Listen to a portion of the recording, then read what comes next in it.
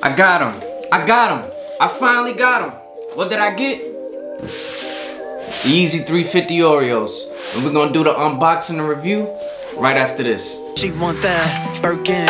On the gram, she twerking. Get your feelings hurt for lurking. That fat for certain. Let me see you poke it out. Let me see it. Let me see it. Let me see what that's about. Let me see it. Let me see it. Her main goal, get the best. So what's going on, guys? It's your boy Moises. If you're new to the channel, just to let you know, this channel is going to consist of sneaker reviews, clothing reviews, fashion tips, music reviews, and as you can see in the back, I'm going to be dropping my own music on this channel. Just dropped a EP called Jefe. It's a 7-song EP, so make sure you guys check that out. It's going to be in the description below. But without further ado, let's get into the unboxing. So to start off, you have the 350 written across the top of the box. Then you have that big beautiful boost written across on the other side. And then you have the SKU tag on the other side. And then on the other end of the box, you have the 350 Yeezy Boost. Now, just to let you guys know, this is probably one of the most anticipated releases for March. Definitely for myself. These were originally dropped in 2016. I wasn't able to get a pair in 2016, but I was able to get these. I actually got these off of Confirmed. This has been my only hit for this year so far. So let me know how you guys got your pairs if you decided to get a pair. Resale on the market is not too bad.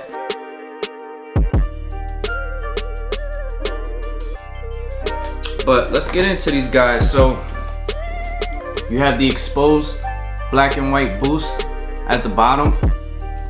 Then making your way up, you have the comfortable 350 boost sole. Then making your way up towards the top of the sneaker, you had the prime knit all black. And then you have your Oreo stripe. It's kind of like a cream with the 350 sply written across it. And then you have the Oreo speckles that come through on the prime knit. And you know, this pair, man, they're just really classic. This is like the year of the 350.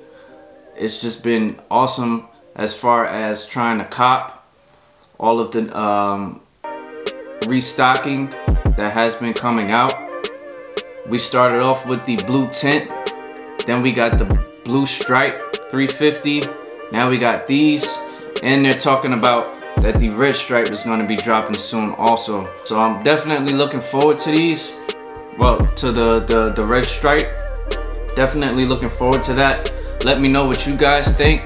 So as far as sizing goes, I did go with a size 11. My true to size is a 10.5. But as you know, you have to half size up with Yeezys because their sizing is literally all over the place. None of their shoes are ever consistent. So they are a little snug when I go up to the size 11. So if you do have wide feet, I do suggest going up a full size. So if you're a 10.5 like myself, I suggest going up to 11.5. Should give you more room in the toe box area and your foot won't feel so squished. I love these pair of Yeezys, man. The 350s will always be a classic to me. I just love them, man. I love the 450s.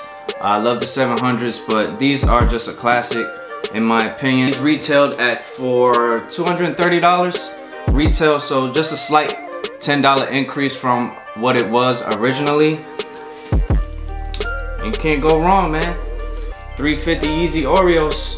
Let me know what you guys think. Make sure you like, comment, subscribe, and hit that bell icon so when I drop new videos, you guys will be notified right away. It's your boy Moises. Appreciate you guys. Y'all have a great one. See y'all next time. She want that Birkin. On the gram, she twerking. Get your feelings hurt for lurking. That fat for certain. Let me see you poke it out. Let me see it. Let me see it. Let me see what that's about. Let me see it.